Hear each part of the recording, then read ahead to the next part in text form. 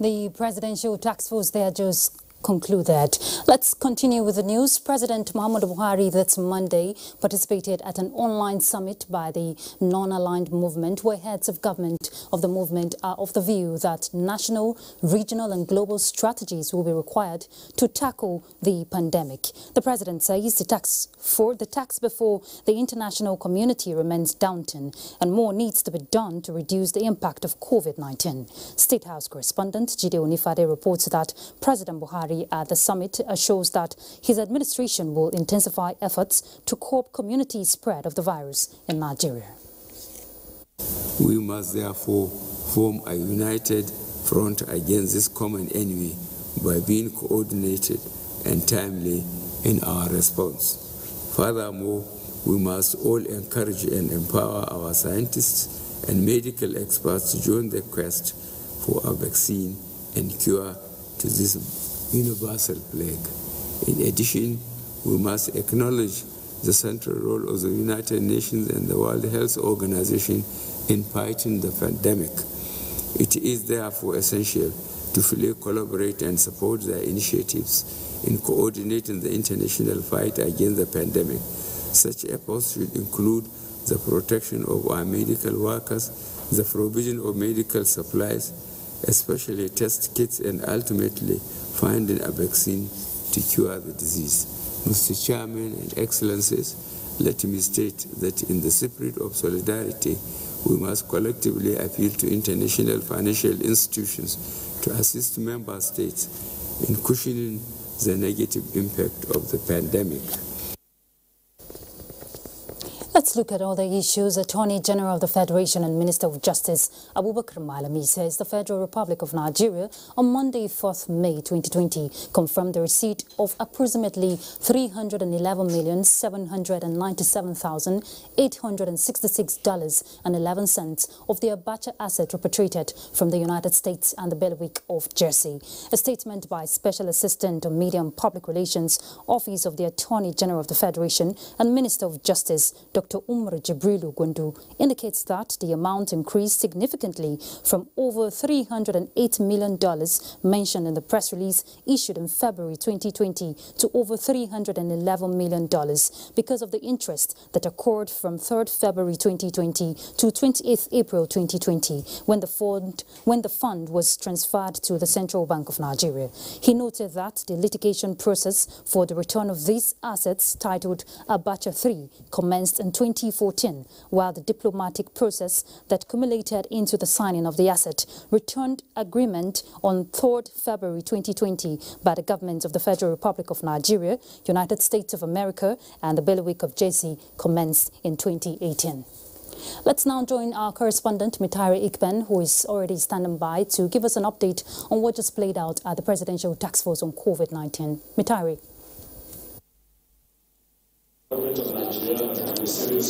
Okay, thank you very much. Today, the Presidential Task Force on COVID-19 acknowledged that there were significant breaches to its laid down rules and guidelines on day one of the easing of the lockdown, particularly in Lagos, Abuja, and Ogun State.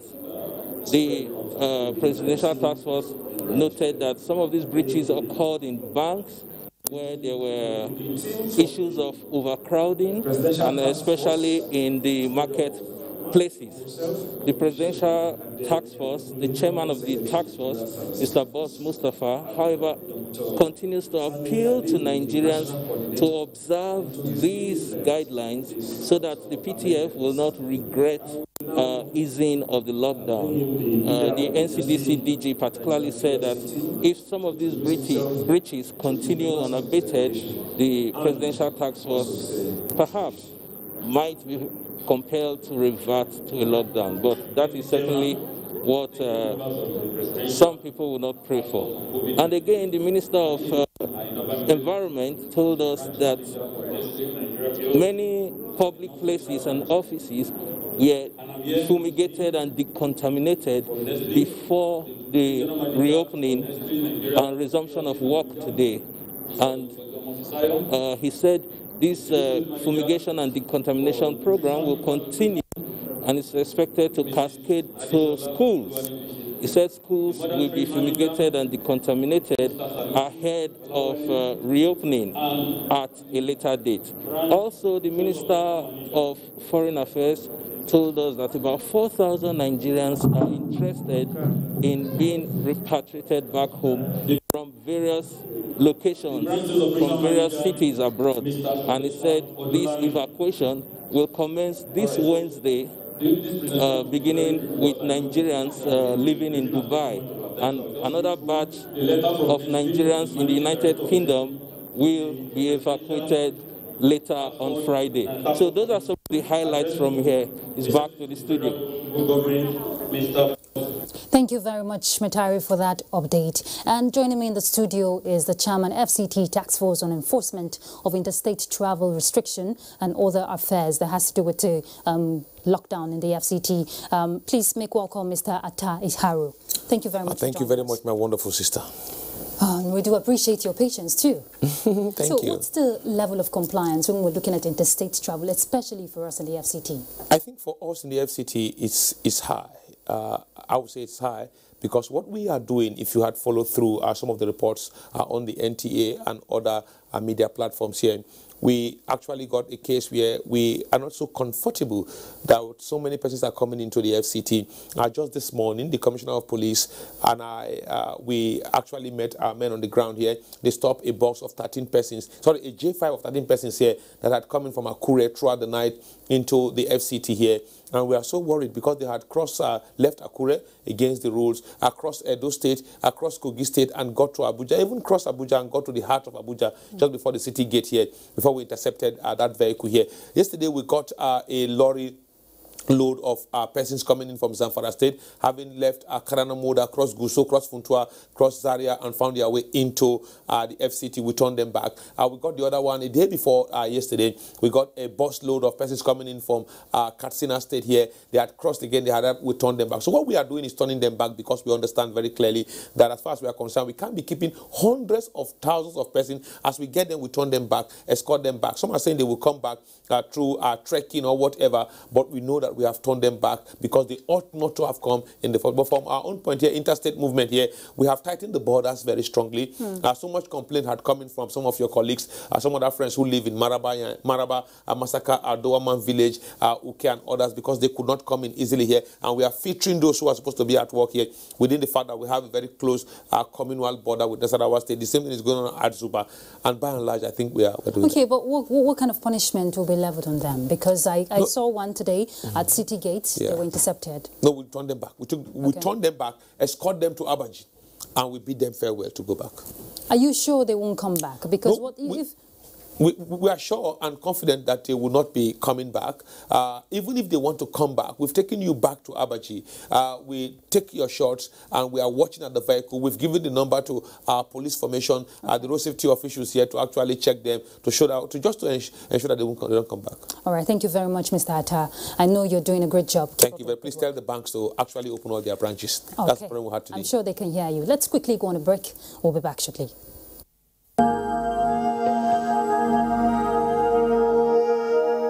I wish to once again commend the frontline workers across the country who, on a daily basis, risk everything to ensure we win this fight. For those who got infected in the line of duty, rest assured that government will do all it takes to support you and your families during this exceedingly difficult period. I will also take this opportunity to assure you all that your safety, well-being, and welfare remains paramount to our government. I am using this opportunity to express our deepest condolences to the families of all Nigerians that have lost their loved ones as a result of the COVID-19 pandemic. This is our collective loss, and we share your grief.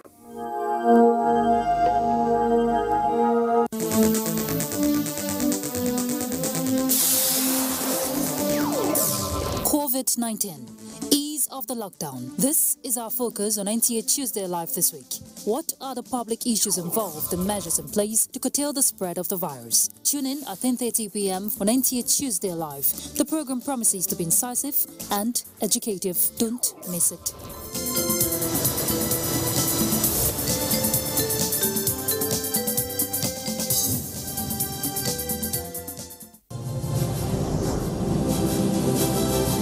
It's time to take responsibility. So I'm staying home, watching videos and learning as well.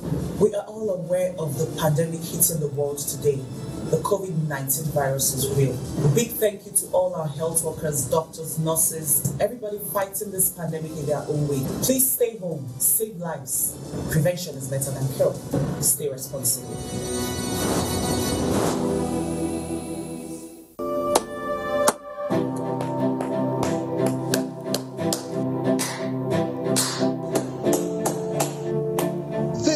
Is to say a big thank you to all the healthcare workers who put their lives on the line, working in all the 36 states of the Federal Republic of Nigeria, especially Lagos, Kano, Ogun, and Abuja, to ensure that we beat COVID-19 in the least possible time.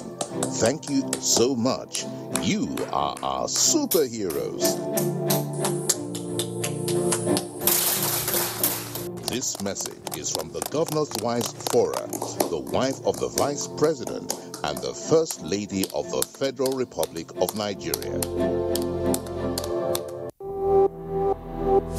Now believe this corona, you know, if you touch black man, if you like, gather the whole Niger, come together, make a cough. Nothing. Which one you want? Give me V and D.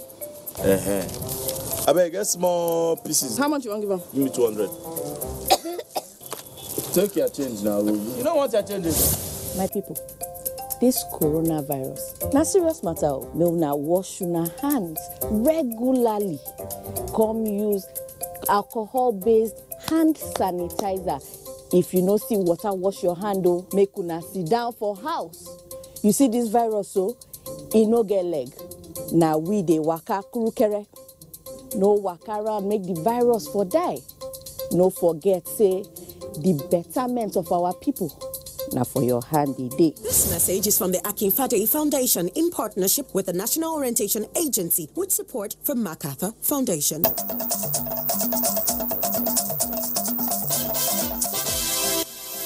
Many thanks for staying with us. And we hear that social and economic activities are also picking up in Ogun State, just like we heard from FCT, due to the ease of the lockdown in the state. Lekon Agbande, our correspondent, is joining us live now via telephone to give us a situation report. Lekon, what have you observed so far in the state? Thank you, Ruth. Presently, since I've been decided the window of relaxation for today expired at 5 p.m. People have returned to their houses. Meanwhile, lockdown is still in force in Ogun State. Today is one of the relaxation days, 7 to 5 p.m. Monday, Wednesday, and Friday. Full relaxation will commence next Monday, 9 of May. NTA School went down today. Offices were opened at 10% workforce capacity. According to the head of service, PPEs have been provided for staff. They also experienced gridlock on our way to Okemos of the state secretariat with influx of people into the city center. Most banks were open with large crowd of customers. It was difficult for them to observe social distancing.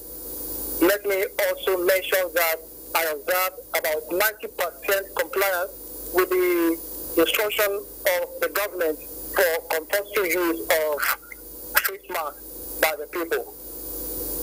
All right, thank you very much, Lekon. I'm sure the situation is the same across the country. All right, let's head to Maiduguri right away and join Mohammed to give us a situation report there. How is Maiduguri, Mohammed?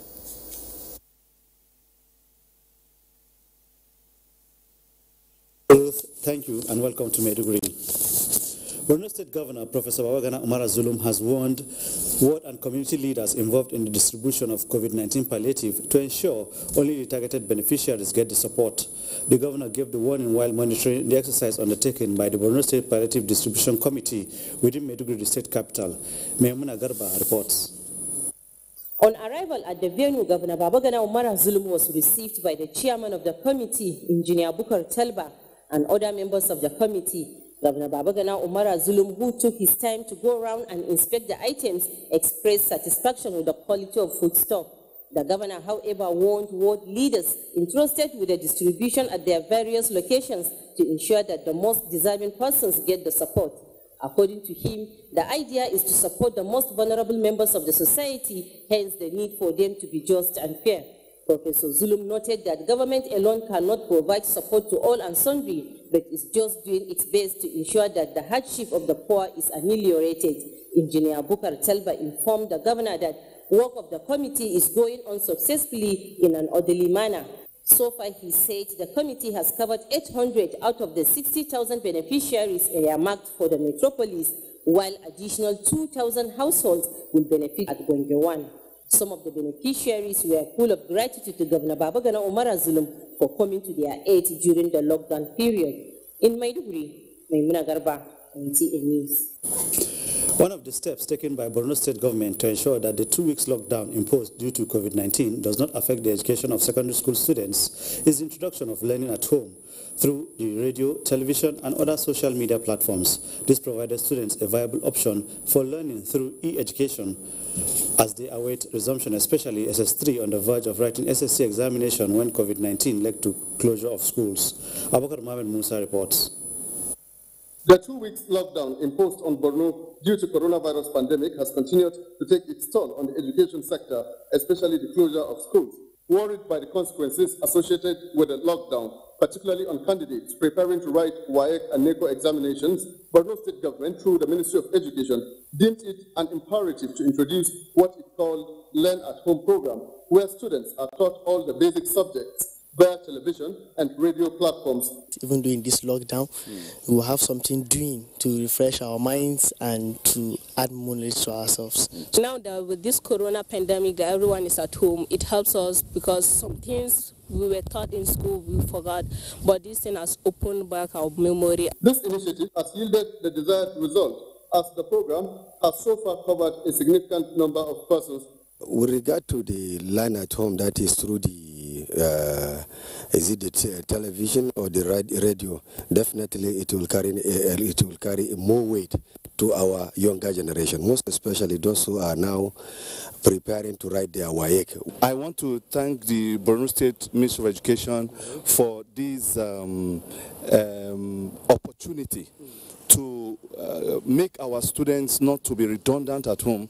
And may I quickly say that most schools have not covered their WAEC syllabus, and this program will go a long way to help the students. We have chosen qualified teachers to handle the subjects appropriately. The lessons are designed and simplified in a form that learners can understand without difficulty. This learning through the broadcast media initiative is being complemented by other online teaching processes through social media platforms. In Maiduguri, Abubakar Mohammed Musa, NTA News. That is all from Maiduguri. It's back to Ruth in Abuja.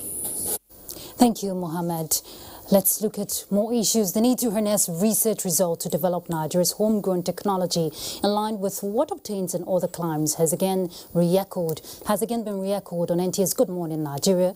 The guest, while discussing COVID-19 role of science and technology, says there are no doubts that Nigeria has the capacity, but decried the lack of synergy for a coordinated effort for maximal results. Let's hear from Lydia Sampson. The guests, who are critical key players in science and technology, are unanimous that given the needed policy implementation drive, Nigerian scientists can produce homegrown technology of international standard with additional peculiarities to meet the nation's indigenous needs.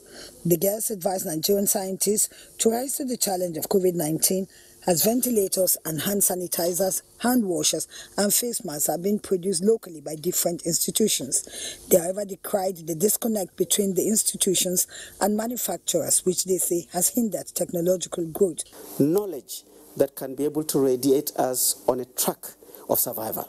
You must know everybody, where they have been, where they are heading to, what do they do, who they have spoken to, and so on and so forth. So if you don't patronize your own, how can you create more jobs? We need to duplicate for other people, to duplicate this production so that what we have invented and are doing, other people can do it and commercialize it elsewhere. The girls are of the view that Nigeria does not lack policy and capacity, but insist implementation remains a major challenge. Government that will bridge the gap is the government that will pass instruction, because they are the proprietors of the research institutes and the universities. Targets has to be given, and of course it's also a government that will motivate the public, small-scale manufacturers or medium-scale, to harness or harvest the ideas that have been generated. We are looking at the hydro resources around Auchi and how to be able to do feasibility studies on them, which we had a lot of energy into the power grid. Part of our production of the hand washing machine, we have mass production there, so that we'll be able to use for the immediate polytechnic community, and also to see if to make some available to members of the public. They called for more proactive coordination across board for knowledge-based approach to strengthening Nigeria's science and technology to equip the country while preparing ahead or to prevent viruses like COVID-19. In Abuja, Lydia Sampson, NTA News. And joining me via Zoom now to discuss the impact of COVID-19 on the economy is Abdul Ghaffar Bello from the University of Ilorin. Good day. Okay, now the federal government eased the lockdown in Ogun State, Lagos and the FCT. What does this portend for the economy? Well, it means a lot to the economy of the country, especially because of the level of the economy. We know Nigeria is a low-income economy, to the extent that the loss of production, to the extent that underproduction is likely to take place. When people have been locked down, there will be unemployment because there will be loss of job, unemployment will increase. Moreover, there will be short supply of goods and services, which, of course, as a result of need for increased demand, will likely cause a lot of problems like inflation and many more. All right, thank you, Ghaffar Bello. That's the much we can take. And that's it on Nationwide. We do appreciate your time. Thank you for staying with us. I'm Ruth Aguela. Bye.